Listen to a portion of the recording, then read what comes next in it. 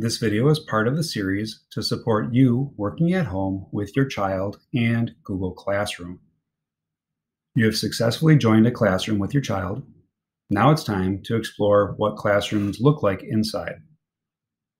To access a classroom, if there is more than one, pick the name of the class you would like to get into.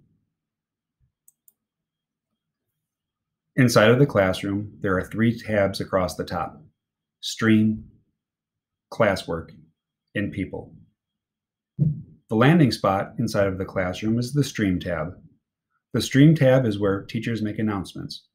They may also have shortcuts to homework listed on the stream as well.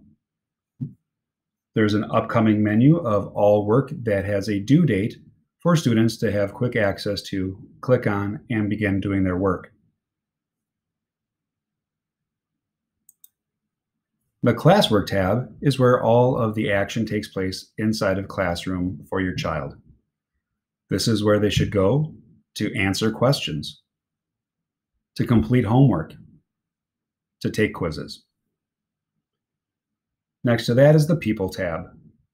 The People tab is a place where students can see their teacher and other students inside the class.